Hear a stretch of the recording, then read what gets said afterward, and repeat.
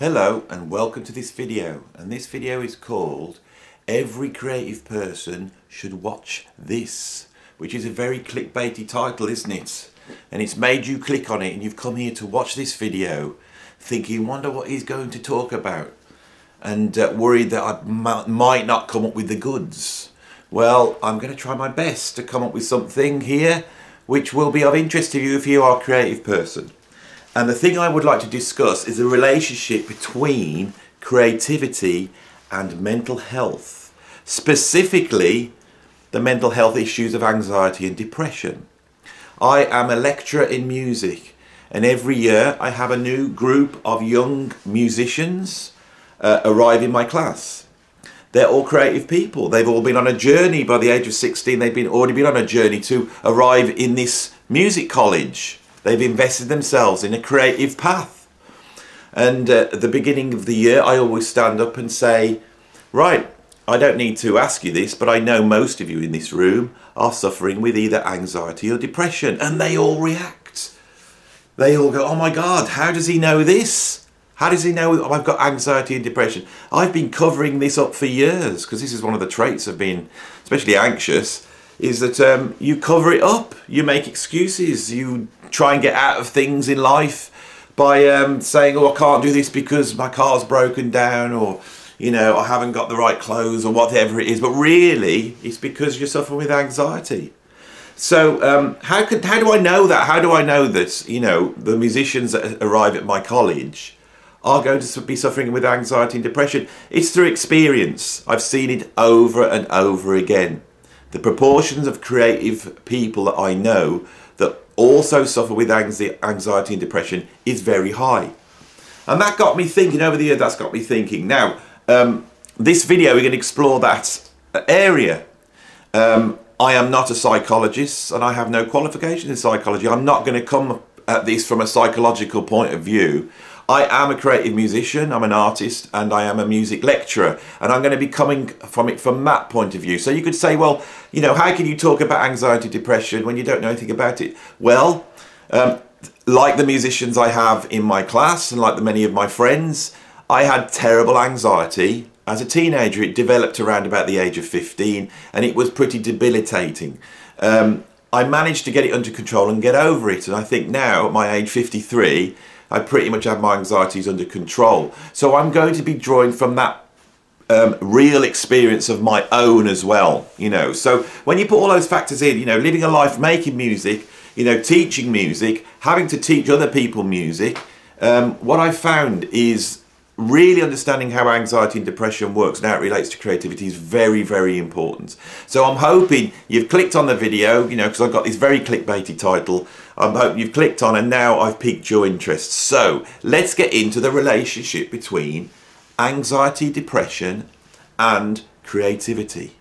Right, so let's start right back at the beginning and think about what human beings really are. We're animals, right?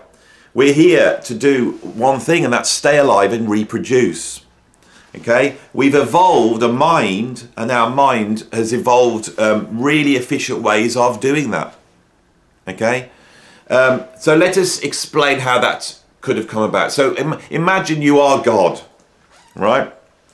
Now, I profess no religious beliefs here. This is a complete philosophical experiment, right? So imagine you are God, and you make a human being, and you drop the human being on earth, and the human being just sits there and does absolutely nothing, and you think, well, I need it to go and get food, and I can't tell it what foods to eat. I need it to go and sort of find out what foods to eat. So I'm going to put into that human being an exploratory interest, you know, joy for life, you know, and I'm going to reward, when they do it right, I'm going to reward them with pleasure. That's a great thing. So now the human being comes out and goes, oh, brilliant, and it runs out and it sees some berries. And the berries go, oh, I bet they look delicious, you know, and it eats the berries and they taste absolutely lovely. And the human being goes, oh, this is lovely, I love this. And it runs to the next bush and there's some other berries there. And it eats those berries. And it drops down dead because they're poisonous berries. And the other human beings, with all this exploratory interest, look round and see the one that's just dropped down dead and went, oh, that's interesting. They dropped down dead. I might try that, and they run up and eat the berries and they all drop down dead. And God stands back and goes, oh, hang on, this exploratory thing's not good enough, because if they explore everything, they'll get into danger. So I need them to have some sort of system which is checking for dangers as well. And we will call that anxiety, right? We will call that fear. So this is why we have fear. We have fear to keep us alive. And it's a balance. Life's a balance between that exploratoriness and it's a balance between that fear that stops us from dying, right? Now, when you're out exploring the world, you're actually in the moment. So we have a part of us that exists in the moment. And that's the one that is looking for pleasure, looking for interest. It's the, you know, when you wake up in the morning, you walk out into the countryside and you see the sun coming up. You go, oh, this is lovely. And you are in the moment of that moment, enjoying the pleasure of being alive, right? To stay alive, however, you've got to do two things. You've got to project into the future. You've got to be able to go, if I eat those berries, I could die. Right, so anxiety is what I call future-based thinking. Okay, it's plotting what's going to happen in the future. Everybody has to do this. It's a thing of being alive. It keeps you alive. Also, you have to be able to go back and say, everybody who ate those specific berries, they all died, but the ones who ate those as alive. That's past thinking. Now we're thinking into the past. So human beings have these two things going on. They're in the moment, right? But they're also projecting into the future and they're projecting into the past, right? And they do this to stay alive. They have to check these things, you know. All human knowledge, right, science, you know, and truth is all about going back into the past and then trying to project into the future based upon what you know in the past. So I see human beings as having these two parameters to them. The in the now, you know, isn't life wonderful parameter, and they have the you know, what's going to happen, and I'm going to look at the past and look into the future to try and guess what's going to happen to try and stay alive. We have those two things. Now those two things are competing. They're competing things in our mind, right? Some psychologists have said that what's really interesting about all brains, not just human brains, is they are divided into two halves. And those two halves are completely different, and it does seem the one half is associated with all the exploration and pleasure and being in the moment, and people often say that's the creative side. I don't think that's the case. Any creative person knows that the creativity isn't all about being in the moment, and we'll get to that in a minute. And the other part of the brain is all about, you know, going into the past and projecting into the future. Is time-based. So we can almost see that the brain is divided into a space-based thing, being in the now, moving around, and a time-based thing, you know, what's happened in the past and how are we going to predict that into the future. I think that's the basic makeup about how human beings work. We've evolved that and it's highly sophisticated, all right? So say, you know, you've got human beings on the earth and they're toddling along with this way of thinking, right? Now, one of the great problems with being an animal or a human being is terrible disasters could come your way. And these disasters aren't obvious. They're not predictable, like what happened this morning and what's going to happen this afternoon. You know, great floods, ice ages, you know, the emergence of certain predators. So human beings would have existed in an uncertain world, right? And I think this is where a lot of superstitions and eventually religions come from, is trying to predict that more difficult side of human nature, you know. Well, how do we get all our, you know, where's all the berries gone? You know, we've had a terrible winter, how do we get them back, you know? And I think in human evolution, there's been certain points where there has been disasters that have brought the population of the human population on Earth down to really low numbers, right? And the way we've survived was probably by moving on, probably changing our ways. You know, it would have been a drastic shift where someone had gone, right, I don't think we should stay here. I think we should move, right? Now, I'm pretty sure that that wasn't the whole of the population saying that. If you've got a little village, it wouldn't be the whole population saying, shall we move? It will be some, you know, shaman type. Someone who is more connected in to the sensitive to their surroundings. They notice more. They notice more about the flowers and the weather. They notice more about the land, the way things are acting. They're more sensitive than the average person. So imagine we have these more sensitive beings, right? And they're watching stuff and they're doing that past future thing, right? Very aesthetic. There's no science there at the moment. They're having to judge things entirely about how the world feels to them. Okay? And these people who are very sensitive could probably predict things were going to happen. They probably had a better idea of how things worked. They also probably would be able to direct people in the group. Now, there's an argument that art and music develops as a sort of communal thing. It brings people together, you know, and that hunters would be able to understand what they were trying to do by the artwork that you see in caves. You know, there's pictures of the animals they hunted, and not only are they painting them to fix on them so they know they've got to hunt them, but they also respect them and they look after them in the same way.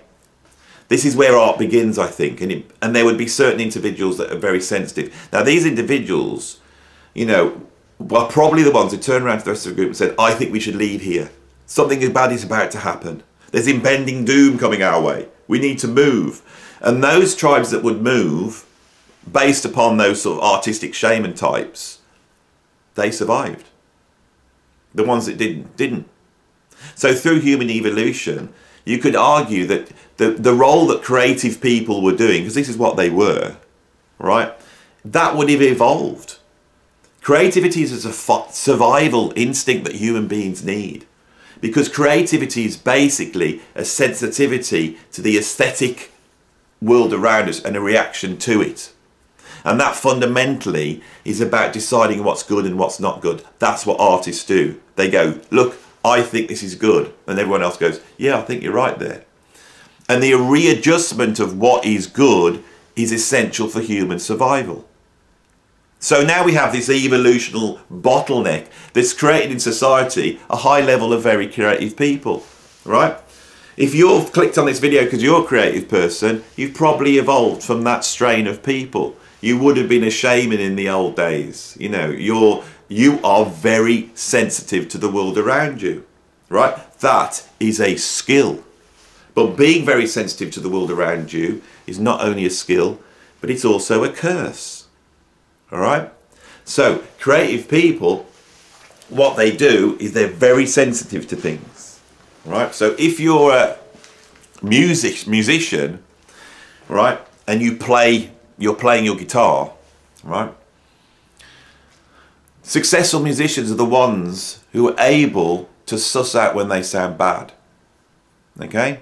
If you're a studio engineer, okay, and you've got to add reverb to a vocal, your skill is you've got to be highly sensitive to microscopic changes in the sending of sound to an effect.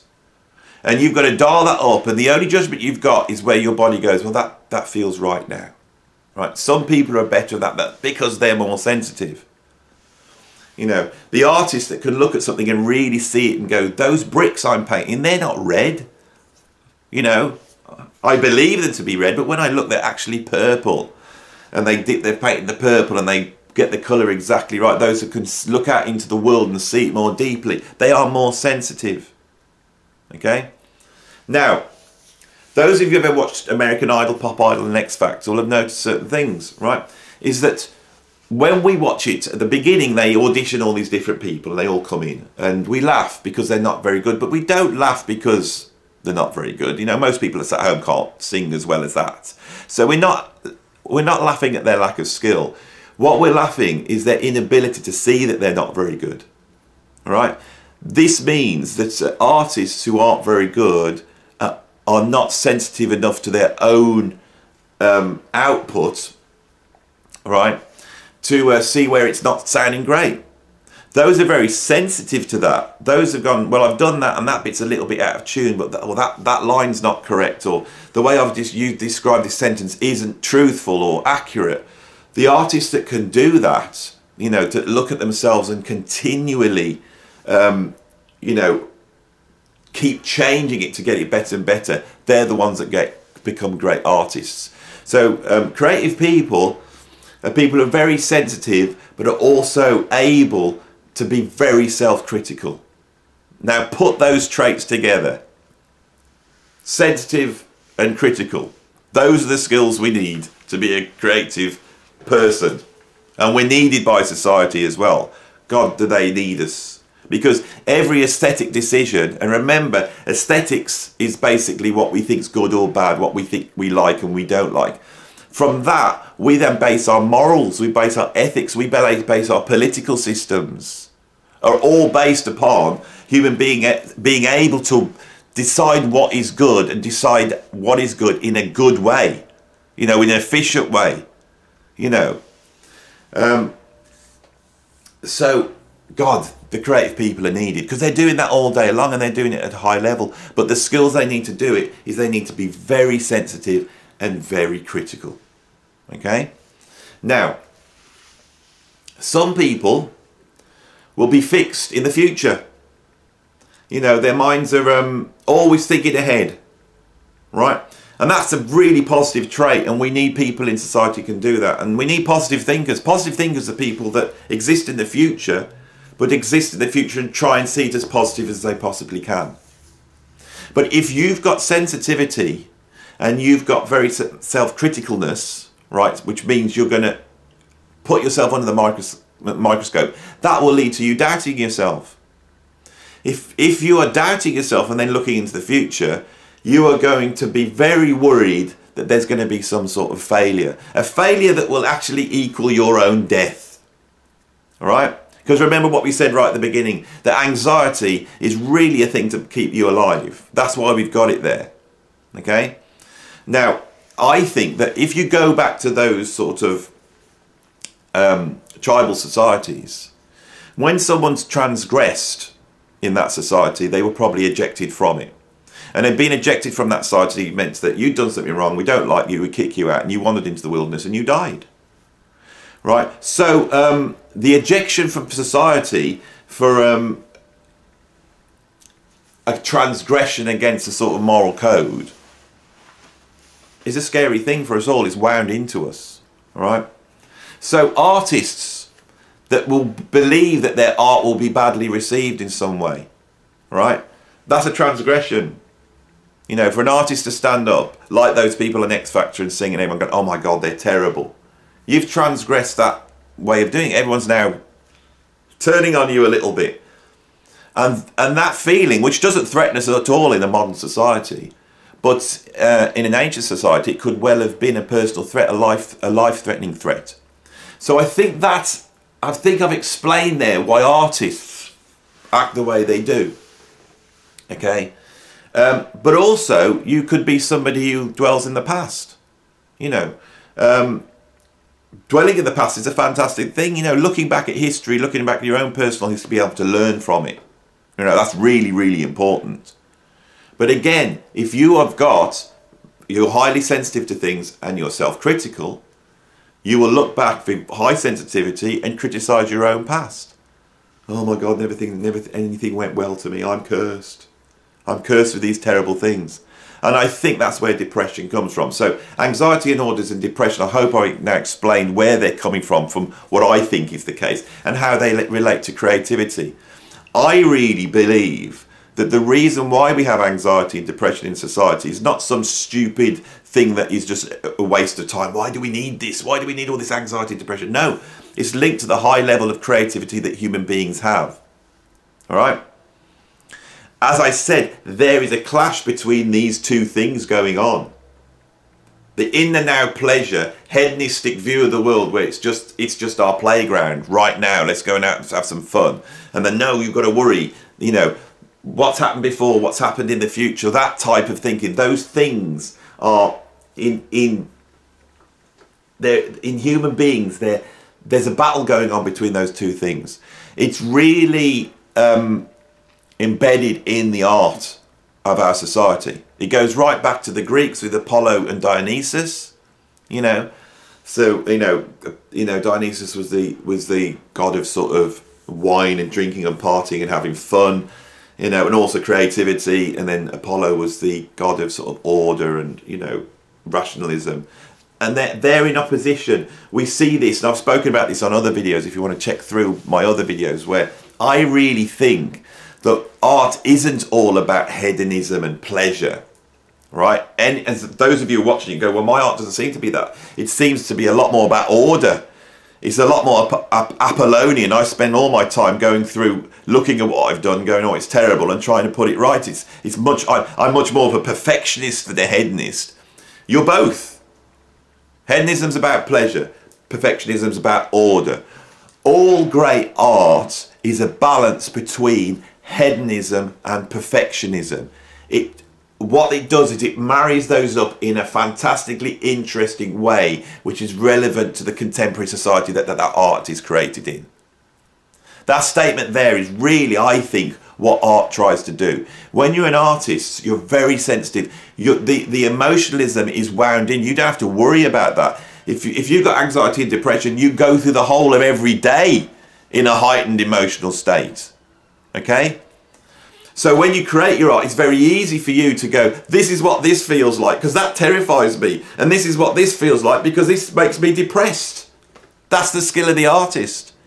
Right? But you take that and then you inflict order on it. And the order that we inflict on it as artists often comes from our own self-loathing, our own self-criticism of going, this isn't good enough. Right? And so that thing there is integrated into what an artist is. And what that does is it creates art which is highly developed, which then the rest of society can look at and go, oh my God, they have really balanced hedonism and perfectionism brilliantly there. I can understand how to do that in my line of business now, whatever I'm trying to do, which is usually moral and ethical decisions, right? How many moral and ethical decisions have been made due to art? I would say all of them fundamentally. How many of you have watched a documentary or read a book or seen a painting about something that's changed your opinion morally about something? You see? If you're trying to explain a moral thing, I'm not saying all art's about morality, because aesthetics is actually above that. Aesthetics, you could be just say, isn't that a beautiful flower? You know, or isn't it terrifying when you have to go into a group of people and socialise with them? These aren't really moral statements, but morality comes from that, because also if you say, you never want to say, I don't think we should kill animals, or you know, there's climate change, we need to do something about it.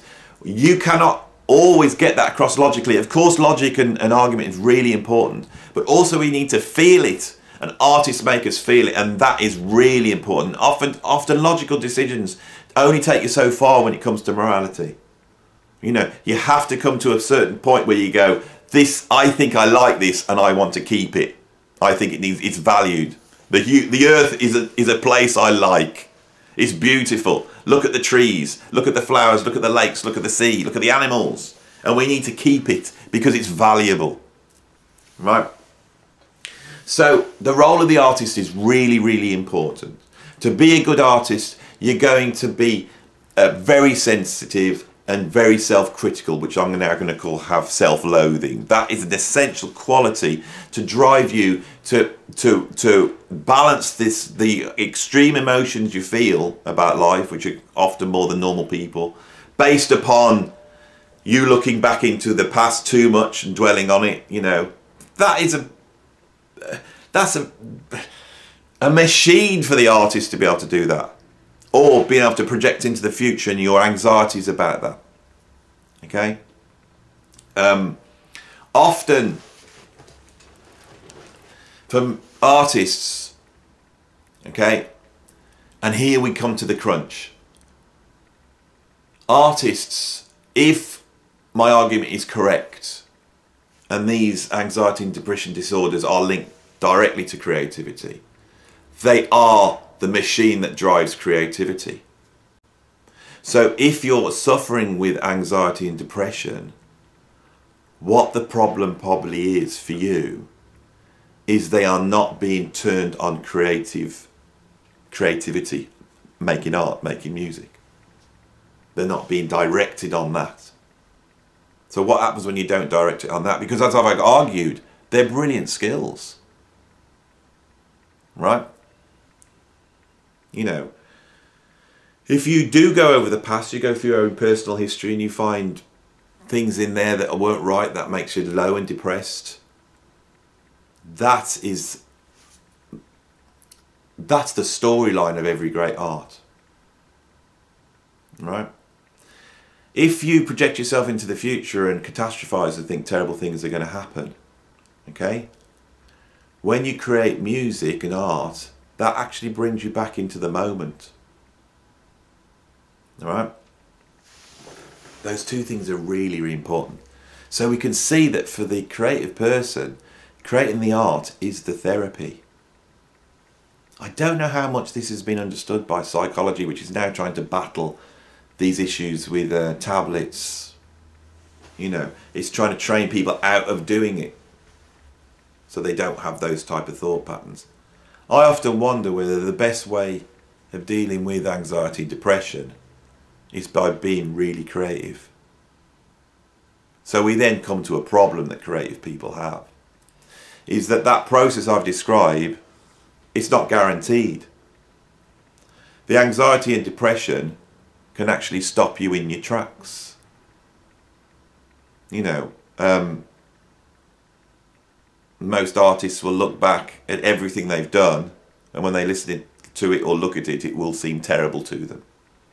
That's like the depression bit, looking back at your own personal history and seeing it as being bad, right? And then predicting a future that will be bad based upon that. That is one of the hurdles that many creative artists fall at. I am going to try and come up with a solution to this in this video for you, so if you keep watching. Many artists will get terrified, their anxiety will stop them from presenting the art because they think that they will be judged badly. A lot of anxiety is social anxiety, I think. It's based upon people judging you. Okay? They're going to look at you and go, oh my God, they're terrible. They smell, they're ugly. Right? They don't act properly, they're embarrassing. We don't like them, we've got to eject them from our social group, eject them, cast them into the wilderness where they will starve and die. I think that's the root of most anxiety. So creative people want to be creative, they want to make the art, but they have the dilemma at some point they've got to put the art out.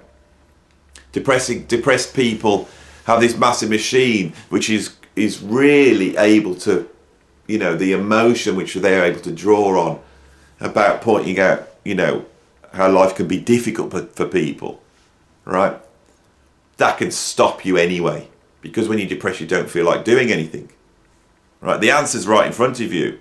Get the art done. Get it out. Get it finished. But you don't want to. The anxious person, the answer's there in front of you. Get the art out and get into this therapy. But you don't want to because you may be judged. Right?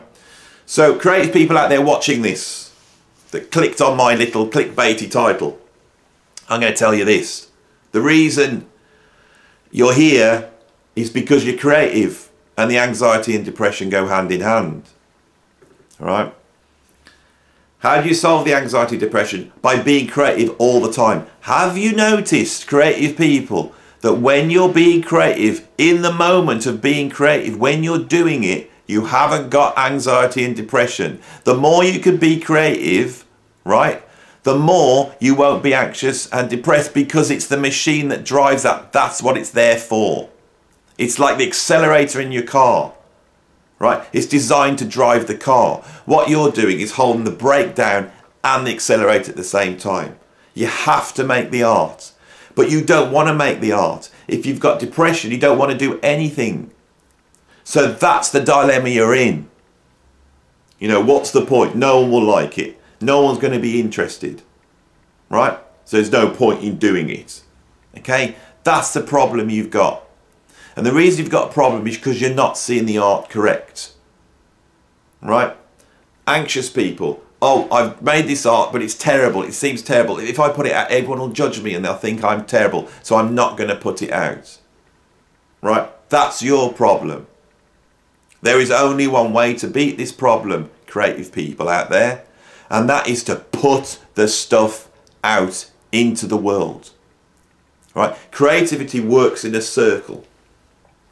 It starts an experience, like we said, you know, pleasurable or hedonist experience, or to be more accurate for the creative person, terror and depression.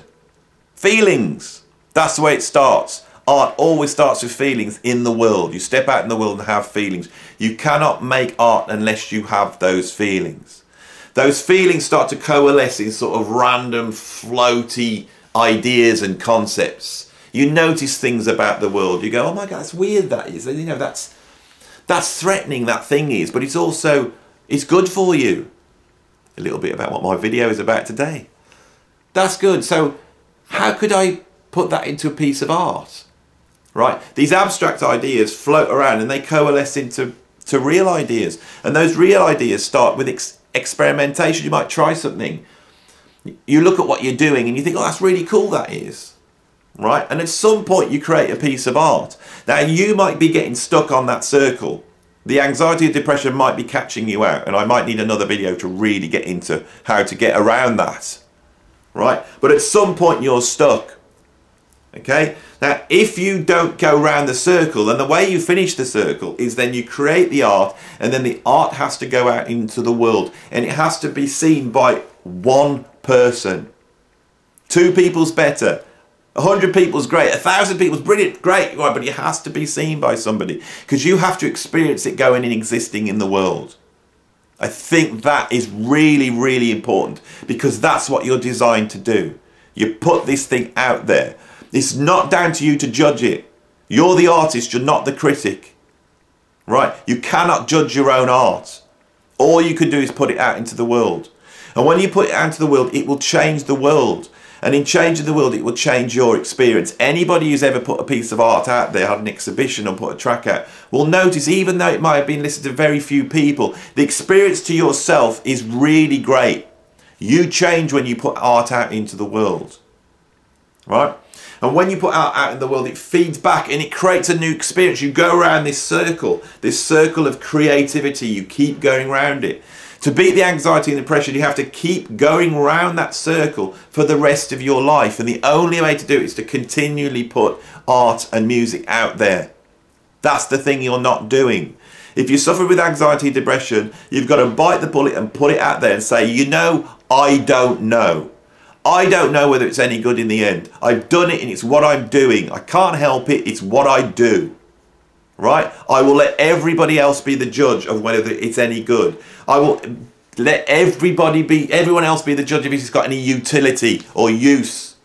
Right? But if it hasn't, it does not matter, because I need to get round the circle and get to another point. The truth is, artists, right, is if you think you're going to go around that circle once and achieve this, you won't. You have to go around the circle over and over again. Every great artist has been around the circle 100 times.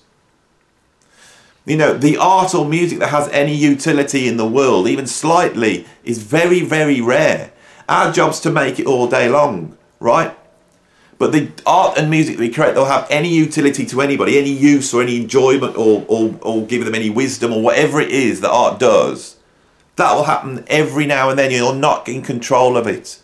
You cannot judge, you know, you cannot judge the utility of using your self-loathing to judge it. Right? Because you looking good is not what it's about. Art and music is not about you looking good. That's something you have to understand. Right? It's in there. That's perfectionism. It's in there. But it has to be balanced with hedonism. Do you know they might have artists that fail because they're just too perfectionist? They iron out every little bit of emotion. There's no emotion in it anymore. It's all perfection, because that's all they're scanning it for. And they put it out in the world, and then people don't feel anything when they look at it or listen to it. They don't feel anything. And people want to feel stuff. They want to feel stuff in a novel way, because it tells them about themselves and about the world. Okay? Your job as an artist is not even to consider that. It's not to worry about that. Your job as an artist is to take that anxiety and depression and channel it into making art, and you do it every single day. Every great artist makes loads and loads of art. They might edit it and they might only put something out every few years. But very few artists don't do art. Artists that are great make art and music all day long. Okay? And when I say get it out there, I don't mean put it out in the public realm.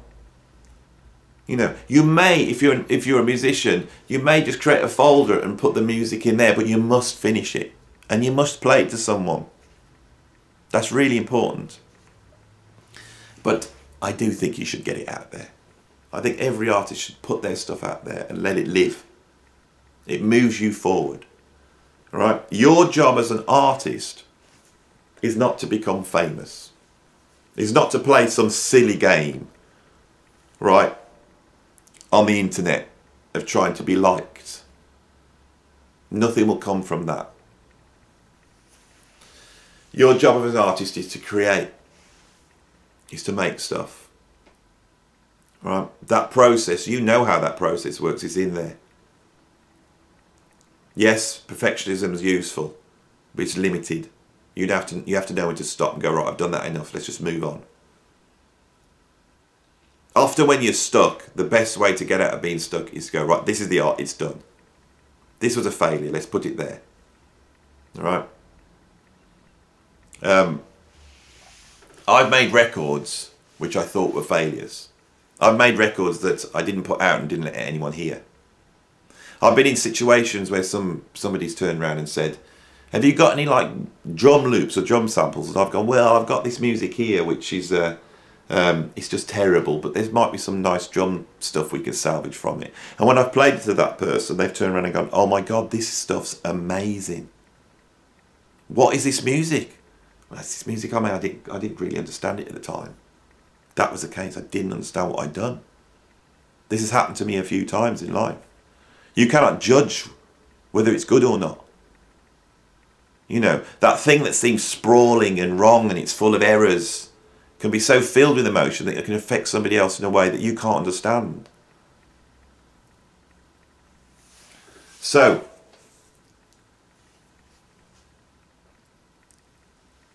let's pull all this together. Creative people tend to be anxious and depressed. That comes from them to having an excessive sensitivity and self-loathing, which seems to be a very useful thing for certain people in our society to have. It was probably evolved and has a role that's really, really important. Okay? Creative people, because they have that machine inside them, and anyone with anxiety and depression, well, I'll tell you, it feels like a machine. It's an energy that's pushing all the time. Right? That needs to be used. You have to be creative every single day. Okay? If you are creative, the anxiety and depression should balance, and you'll have it in balance then. You'll have it under your control. When it comes in, you'll know what to do with it. But people don't, because they get stuck, because they don't go around the circle of creativity, and their job is to keep going around that circle of creativity. Their job is not to become famous or chase likes. Their job is to keep going. Their job is to learn how to sustain themselves as an artist. And that means to be able to do your art for the rest of your life. That's your job. It doesn't matter about making money out of it. It doesn't matter about whether anybody likes it or not. Those things don't matter. You've only got one goal, and to keep going at all costs. Doesn't matter how you do it. Maybe you have a job and you make the art yourselves, and you just stick it in the wall at home and only your friends see it. Maybe you're a musician and you just have got enough money to get a little studio in your house, right? And you set up a band camp and you just put the stuff out there. Nobody listens to it. It doesn't matter. It's there. People want to listen to it. It's there. Your friends can hear it. It's there. You can go and hear it. You can look back at all the work you've done after doing it for 10 years ago. Oh my God, look, there's 30 albums I've made. You could look back, like past thinking. You could go back and say, oh my God, I started there and now I'm doing this. You'll learn about yourself. Your job is to sustain and keep going and get the stuff out there. What's probably going wrong is you're not getting out there. And the reason you're not going right, getting the stuff out there, as I've said, is because you've been too much of a perfectionist. You're worried about what people think about it, or you think there's no point. Okay? Those are the things that undo every artist. It's two thoughts. You're not good enough, and there's no point because the competition's too great. Those are the two ideas that undo every single artist. Just ignore them. They're not true.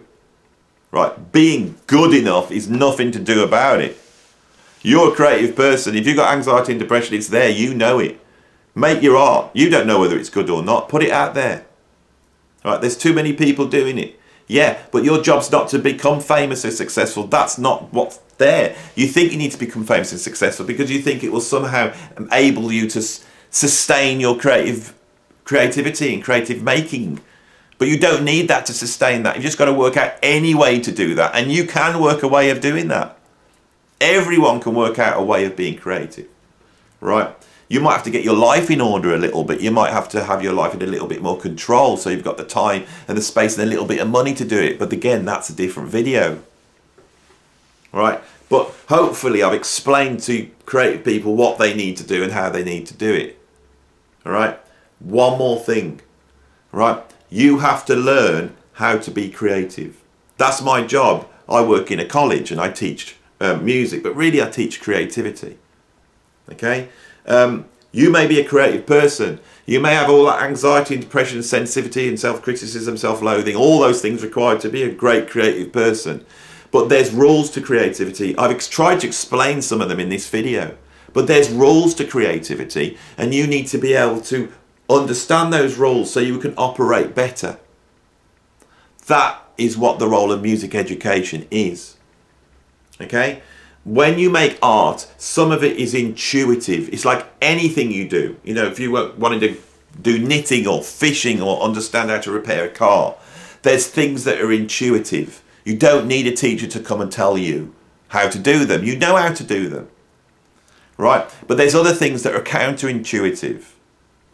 I've come across this in music over and over again. They're counterintuitive. Okay? Some of the things I've talked about today will seem to you counterintuitive. You probably sat there going through your music and art, picking it to death. You probably think that that's part of the process. It's really good that you do that. And if you do that enough, then the art will be really good because it will be perfect. And here I'm coming along saying, no, it needs to be less perfect and have more feeling in there. And you've got to get that balance right. That's what a great artist does, is balance those things, not go all the way over to perfectionism. Right? And you listen to that and go, nah, that doesn't feel right to me. That is counterintuitive to most artists who are perfectionists. Right? Perfectionism is the enemy of creativity. Hedonism is the enemy of creativity, but particularly perfectionism. That really is an enemy for you. You have to battle against it. You have to have strategies in place, right, that stop you from going down that route. You know Brian Eno's little cards he made, those creativity cards, the oblique strategies? And when you get stuck, when you're not going around the circle anymore, you're supposed to look at one of these cards. And that card introduces this kind of intellectual chaos into the mix. All those cards, if you look at it, what they're doing is they're trying to stop perfectionism rearing its ugly head. If it tells you to do a keyboard solo with just 2 fingers, you know, what that's doing is to stop you in your tracks of thinking you know what is right. The artist who thinks they know what's right is not an artist. Right? Artists don't know what's right. That's why they're doing it. You know, so perfectionism has to be got under. It needs to be there to a certain extent. If you haven't got perfectionism, you just have a big splat of emotionalism. You know. You may look at the world and want to scream. Okay? But is that scream art in itself? You screaming at the world, is it art? No, because you have to put a framework around it. Right? That's what art does. It puts a frame around it. Frank Zappa said this. You know. So you put a frame around it. So you put a camera up like this and you scream into the camera. Now it's becoming art. Right? But it needs a bit of organisation. It needs, you know, maybe this art needs a sort of context, or you need to put it into something, you need to go against something else. That's the perfectionist bit. It's really useful in that process. But if you find that you've recorded like 500 screams and you're going through them all deciding which the best one is, and none of them have the emotion anymore that the original scream had, then you've got a problem. And that's the undoing of so many artists. You need to get round that circle. You need to get to the other side and get the art out there. When I start a new project, I have the idea for a project. And usually what happens, because I have all the ideas, I try and make a track that sounds like it should. You know, I've got all these ideas, so I try and make the track. That first track is usually a real pain to make. And when it's done, it's not very good. But what I do is I finish it and move on. And the next track is usually informed by that track, but it can still be a little bit difficult because I haven't got all the ideas. Then suddenly it drops. The whole thing just drops. The third track in drops. Oh my God, I've just nailed it. That's the process. You have to go through the process to get to there. Right, but if I was still stuck on that first track trying to fix it or going through it in a perfectionist way thinking I can make this right. But what I do is I just go, right, this track's done. It's okay, it's done. Let's move on. Right. That process is really, really important to being creative. I'm now getting to the realms of discussing how to be creative, and I think on this channel where I've been looking at music I like and looking at a lot of jazz fusion and prog. There's been some philosophical discussion, but this video I really wanted to get into a deeper discussion about music and see where that goes. This video could be an absolute failure or it could be a big success, never know, but I'm going to do this anyway. And now I'm getting into the sort of how to be creative and sort of rules that will help you be creative, and I think that is definitely the stuff for another video. So I'm going to draw this one to a close. I will be coming back to this issue with creativity and mental health over and over again because it is fundamental and very important. You know, but I hope you creative types who have come and watched this, that this has been of some use to you. If I've discussed anything which is of interest that you want me to discuss more, please put it in the comments. I've only scratched the surface on this. There's so many other things I wanted to talk to which I probably haven't, but what I've done is I've just come out here. I've tried to balance perfectionism and hedonism by basically switching the camera on and talking. I had no plan of what I was going to say. I've given it great thought, a lifetime of thought, right? I've had to deal with it. I feel I've become a better artist, and I felt I've been able to manage my anxieties as I got older, right? So all that's in me, but what I've done in this video is then just switched it on and talked, right? So the perfectionist in me will go away and go, oh my God, I didn't mention that, and I didn't mention that bit of philosophy. I didn't mention that bit, so I didn't tell that story. Does it matter? You know, the reason I didn't do that, right, I've actually got a computer here with a list of things I want to talk about. I haven't looked at it once, right? I'm hoping that the emotionalism and the hedonism in this subject has been retained by me just letting it flow. I think this is really important. And I hope you've all got something from it. I hope that you recognise certain things in there. Like I say, a lot of anxious people, like at the start video I said this, they cover up their anxieties, they make excuses for it. Right? A little tip for me, stop doing that as well. Especially, you know, if you're working with other creative people, the lift I've got from going, I can't do this because I'm anxious about it. And then the other artist, person I know, going, I'm exactly the same. This happens on a weekly basis now because rather than trying to cover up for my anxieties by lying, which is what I used to do when I was younger, I think that's really where the problems come from. You know, it's much better to just tell people straight where they're coming from and get right down to it. I think a lot of depressed and anxious people have to rationalise it, make it sound more important and logical than it actually is.